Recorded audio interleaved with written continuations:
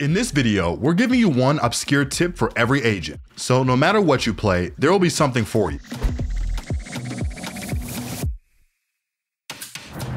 Starting off with KO, his molly is often the most underrated part of his kit. What very few players know is that there's a lot of verticality to the damage they can deal. For example, if you're sitting in hell on ascent like this, you can molly the ground to damage players in heaven without needing to peek out and throw it. Use this verticality to keep enemies at bay safely without the need for lineups. For our jet players out there, we've got the super dash. This involves dashing on a certain spot on the map to launch yourself into the air. The most popular spot is here on Icebox. To do this, you have to stand in this corner and attacker spawn. Look downwards around here, then dash and jump. You'll be able to see kitchen, defender spawn, B main, and boiler with this super dash, giving you a lot of opportunities to bag some kills. When ulted with Yoru, a lot of people think that the blue only appears if you're close, but that's not always the case. Just staring at your enemies will give your opponents the nice blue outline on their screen. But there is a catch. If you hold out utility before peeking into someone, the visual indicator that appears around their screen to tell them that you're in line of sight won't come up. You have to do this before peeking into your opponent though, or else they know exactly what's up regardless.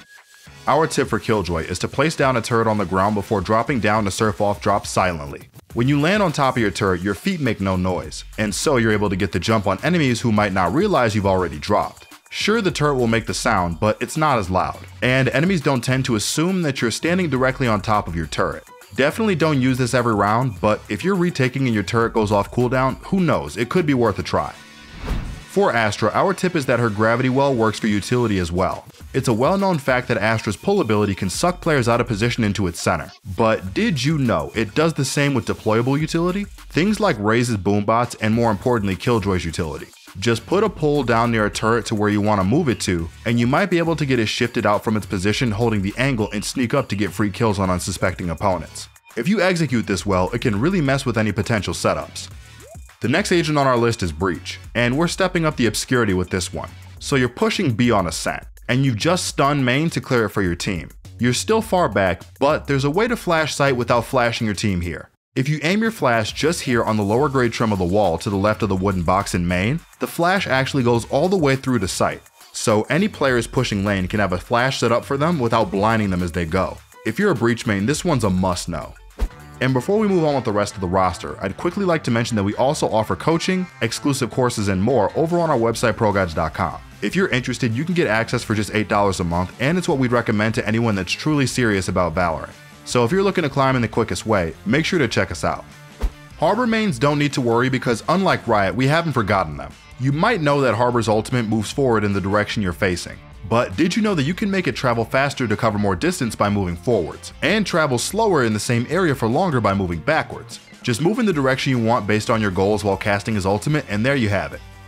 Sky's flashes are a great tool to fake out opponents. Enemies will often turn in advance to avoid being flashed. But with Sky, you don't even have to pop the flash until you want to. This makes it the perfect tool to deploy and swing enemies without actually flashing to find them when their backs are turned. Just send out the Hawk and peek to shoot them in the back. The flash might have been nerfed in duration, but the reflex of people to turn is still very much there. Time to abuse it. For Brimstone, we've got advice on how to use his ultimate. Namely, you want to minimize the amount his ultimate goes off the map to maximize the area it covers, making it harder to escape. For example, when ulting the bomb here on Fracture, a lot of people tend to center their ultimate on the spike itself. But you don't have to. If you want to do maximum damage and even have a chance at killing enemies, you want to put it at the very edge instead. Enemies will have to run out further, giving you the opportunity to peek and kill them. The same goes when ulting Killjoy lockdowns too. It's not going to make a difference whether it's on the edge of the hill or in the middle if it can't move. So when you notice the enemy Killjoy has an ultimate, be ready and waiting with your ultimate to cover a lot of the escape path and make the most of it. If the Killjoy isn't quick to know what's going on, you'll be able to do a ton of damage, even outside of the fact that you just ended their B-take hopes and dreams. Our tip for Chamber is all about his Headhunter ability. The Headhunter gets pulled out much faster than any conventional weapon, which gives it a lot of potential for securing multi-kills when AWPing.